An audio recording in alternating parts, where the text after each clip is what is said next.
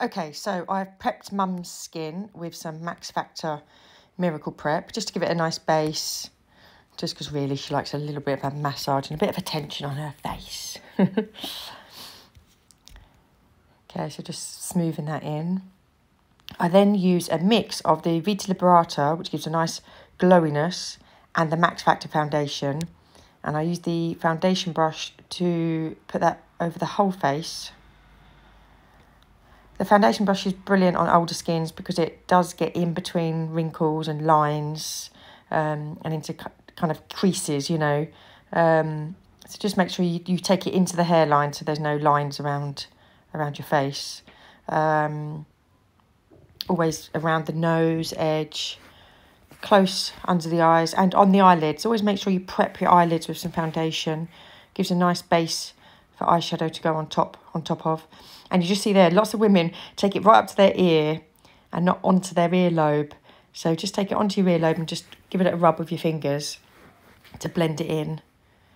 Just so if your ear's seen from the front where your hair is, you look the same colour all over.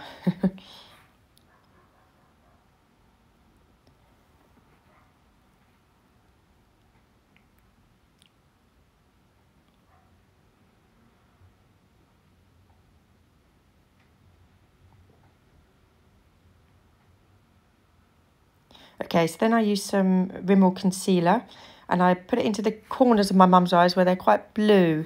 So I particularly concentrate on those areas, and then just on the outside of mum's eyes and her kind of smile lines.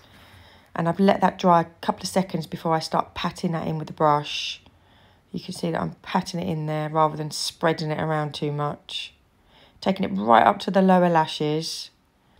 And then you've got a really nice base for your makeup to go on now, and an even skin tone.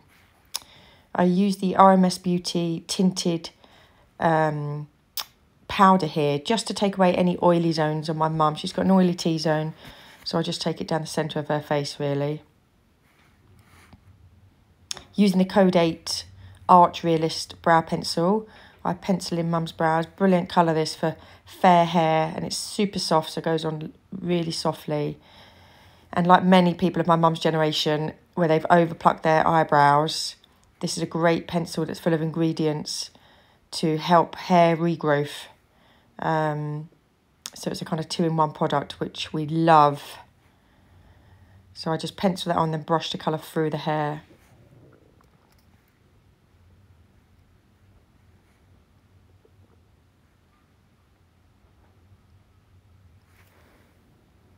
Okay, next I use one of my favourite products, the Bare Minerals Warmth bronzer.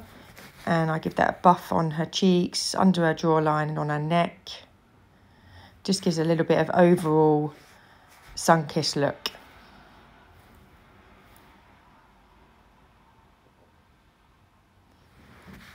Next I'm using some cream blusher.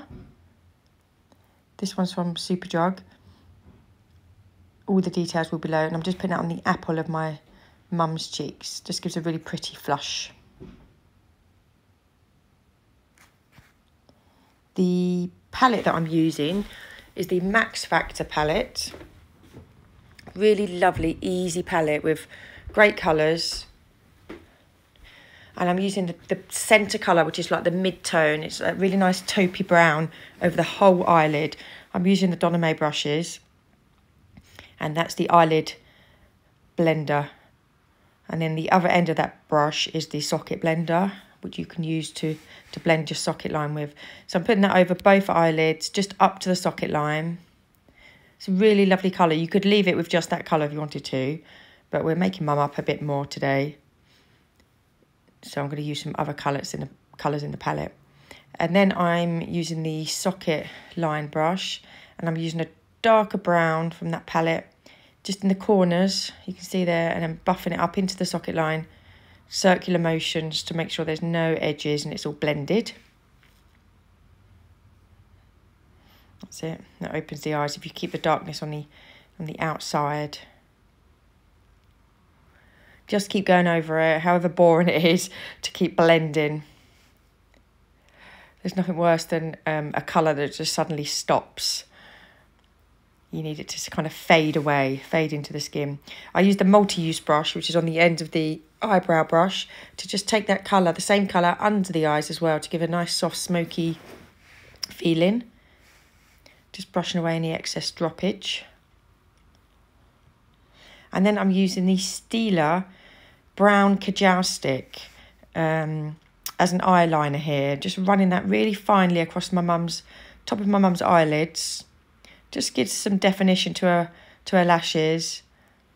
And I will smudge that in as well, just to soften it so there's no harsh lines. But it just emphasises and opens her eyes a bit more. So using that same multi-use brush, I'm just blending it in and rubbing it along the line into the lashes. You can take it out past the eye to give you that kind of cat flick.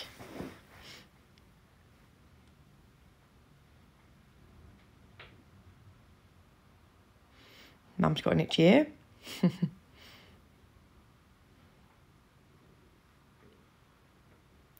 Okay.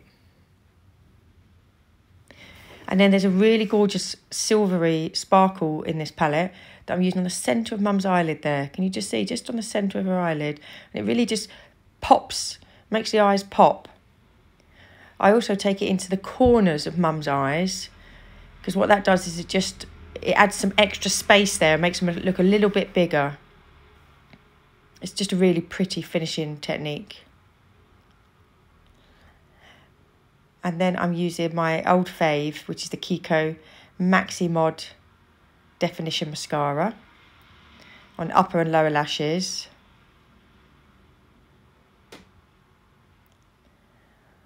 Just run that carefully under the lower lashes. Looks lovely. Fiddling with her hair. And then I'm using a new Max Factor Nude Lippy. All the details will be below of exactly which colour this is. This is a great colour for every day and great with a smoky eye.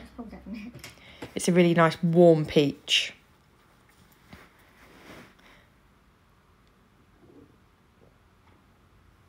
Again, I'm using the multi-use brush.